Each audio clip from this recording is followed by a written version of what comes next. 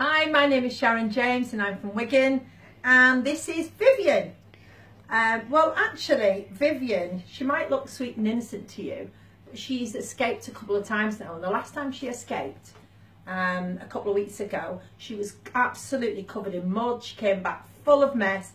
And what happened was, I didn't expect to shampoo her because she's only about 12 weeks old and we've had her about 3 weeks.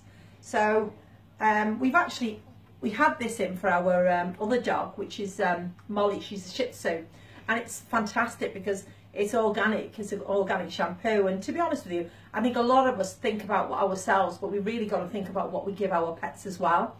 And I thought, you know what, it's organic. It's got to be okay for her to use. Anyway, we shampooed her, and oh my goodness me, her coat was shining. She smelled beautiful. It was soft, weren't it? Wasn't it, Vivienne? What do you think? You like this shampoo, don't you? You like this shampoo, yes. So I suggest, guys, if you want a great shampoo for your dog, you have to get this organic shampoo. It is super.